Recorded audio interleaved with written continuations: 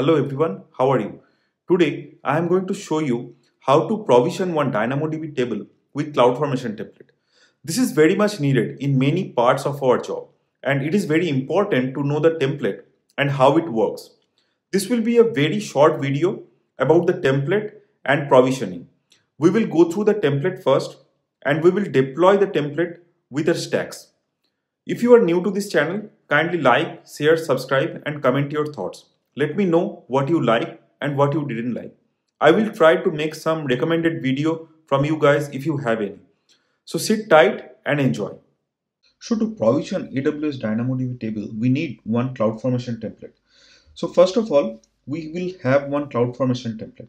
So this CloudFormation template, we will go through it line by line and we will understand what it does and what the syntax means in CloudFormation. In CloudFormation, very important part is the indentation. So if you don't do indentation correctly, then the CloudFormation template will not be valid.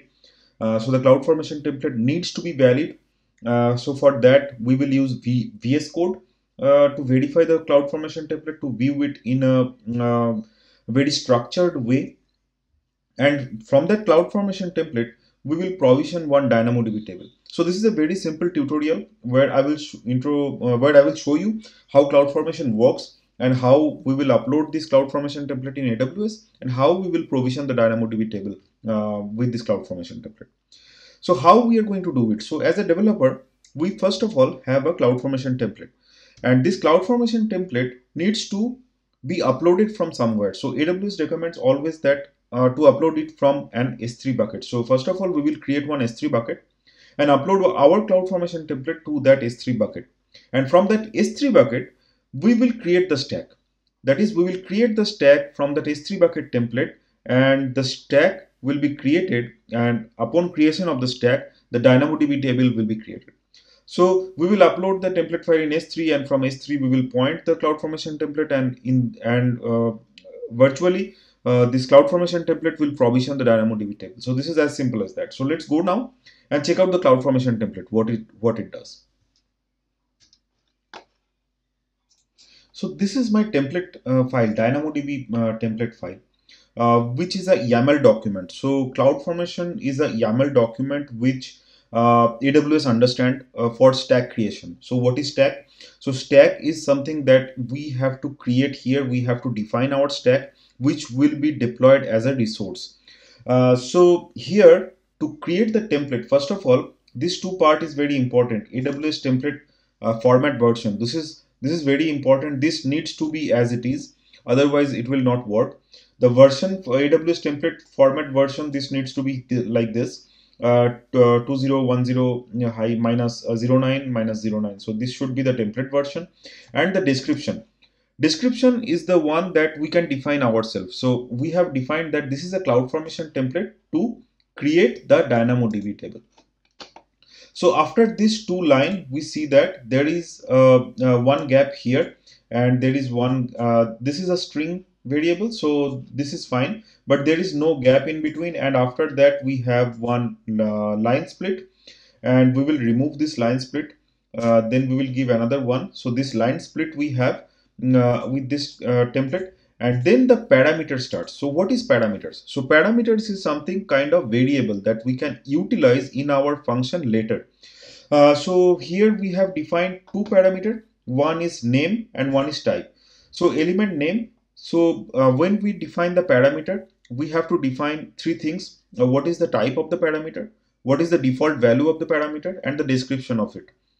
So the type is the name, the type is the string. So this is a string type parameter, which is the default value is employee ID, and the description is name. So this is a name parameter. So we are defining a name parameter here. So where we will use this parameter, so I will come back to this later. Now another parameter I am defining here is the type. So this is the type of this element, and the type here is also string, and the default is S. This is the value that DynamoDB table understands. If it is a type of string, then we have to define it as S, and the description is that this field defines as type of the parameter. So this is name and this is type. Nice. Now the important part comes here is the resource. In the resource section of AWS template or this YAML template, we have to define what kind of resource we need to deploy. So for that, we are defining a logical ID, that is the employee table. This is the employee table. So this can be anything. This we can define by ourselves. So employee table, this is one we have defined. And what is the type of this employee table? So the type of the employee table is AWS DynamoDB table. So this is very important. This type is a predefined type from AWS. If you will find that in AWS documentation. So as we are provisioning AWS DynamoDB table, then the type should be AWS DynamoDB table. So this is the type that we are defining, and we are saying that this is AWS DynamoDB table type. We need one AWS DynamoDB table. So after defining this resource here, we need to provide couple of properties of the resources, the couple of mandatory properties. So not everything here that I have defined is mandatory. The one that mandatory is, I will come to that now. So for properties, we need table name. So if we are defining one DynamoDB table, it has to be one table name. So let me go through the let me go through the UI. You will understand how it compares then. So let me open up the UI. So I'm in the management console, and you see here in the DynamoDB table, if I go to DynamoDB, then if I open this create table option, so we see that we have to first of all give table name, and this is a mandatory profile, and we have to give partition key. These two are mandatory values, and if we give these two value and just select on create table, the table will be created. So the short key is kind of optional. So the table name is mandatory. So if I see here, the table name I have given as employee. So this is the employee table. And now the attribute definition. So the attributes, the properties that the table will have. So these are the table properties and these are the resource properties. Don't confuse in between this. So attribute definition is we have one attribute. So the attribute name is element name, and we are referring this element name from our parameter. So remember, I told you that I will come back to this later. So it will, so by this variable exclamation marks then ref. So this is called reference in YAML template or CloudFormation template. So this will refer to the employee name that is defined in the parameter, and it will take the default value here, employee ID. So the attribute name will be our employee ID, and the attribute type, it will also refer to the element type, and the default value it will take as S, that means string. So the attribute definition is that we have the employee ID, that is this one, the partition key, that is a primary key.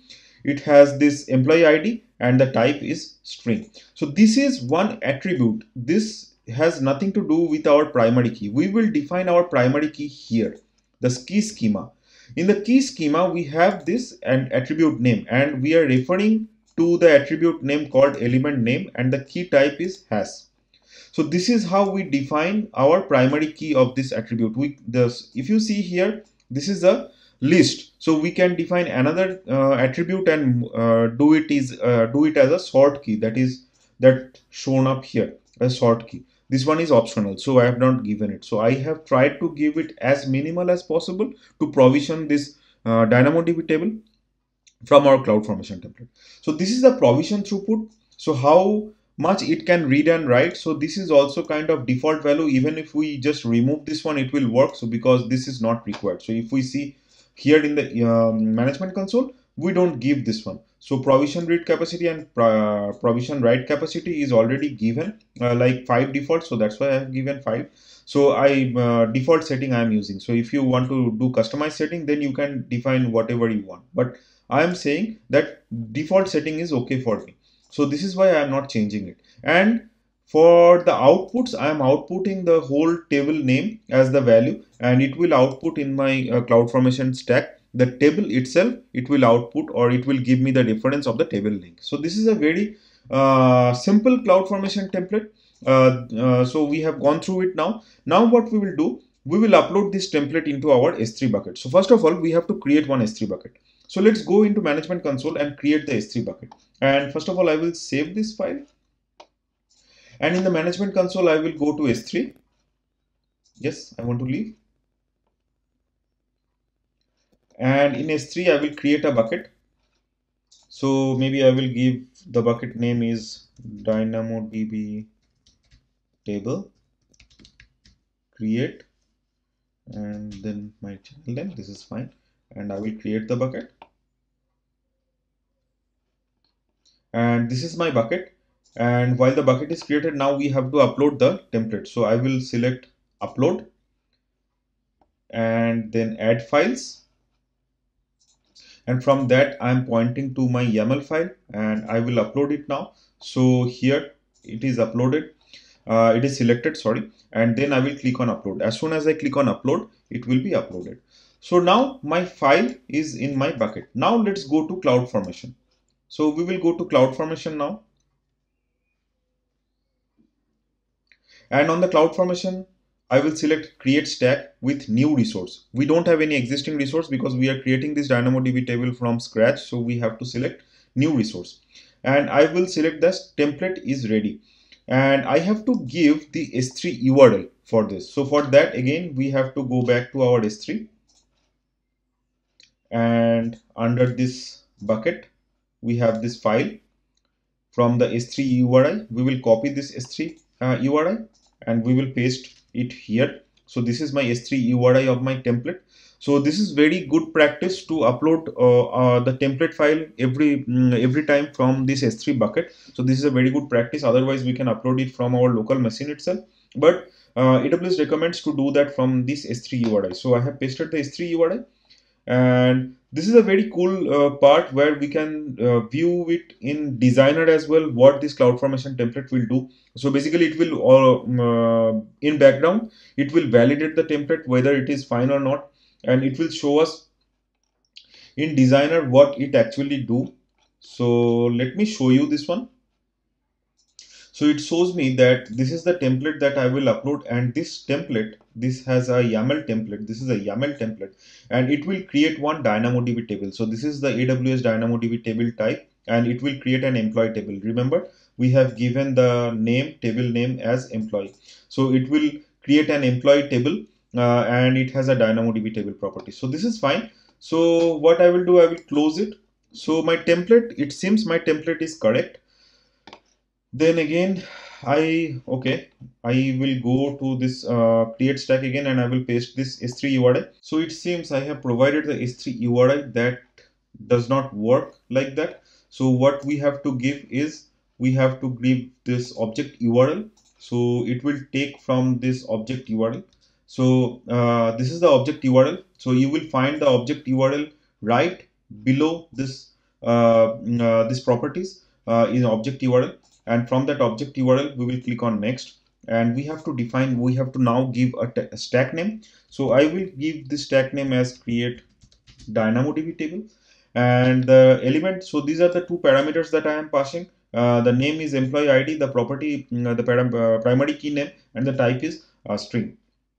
We click on next, and right now I will not give anything else and click on next, and it will ask me to review my components here, and I will submit. So as soon as I submit this, it will create one job, that is the stack, create DynamoDB stack, and it has some events. So it is showing that the employee table is created. This is the stack creation, this is the stable creation.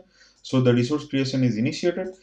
We see that the resource is DynamoDB table. This is the create complete. As we can see that in resource, right now the DynamoDB table creation is complete. So if we refresh the stack itself, the stack itself is completed now. And the outputs, we have given the output as DynamoDB table, right? So it will give me the output as employee, my table name.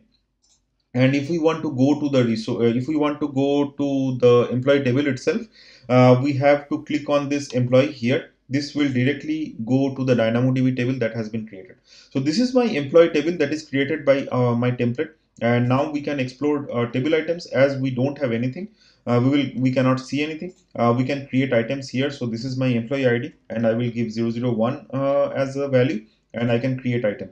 So this is my first item is created, employee ID. We can also create another item, maybe 002. This has to be unique. Remember, we have added this as a primary key. Now This is another set of variable that we have added, and we can delete another one. To delete this one, so we have to go to actions and delete items, and we can delete this one. So only one item is pending. So this is how we will provision, or we provision and DynamoDB table from our CloudFormation template. So this was a very short video on how to create a DynamoDB table with using a CloudFormation template. You can modify the template whatever you want. I will also give this template to my GitHub repository. You can take the code directly from there.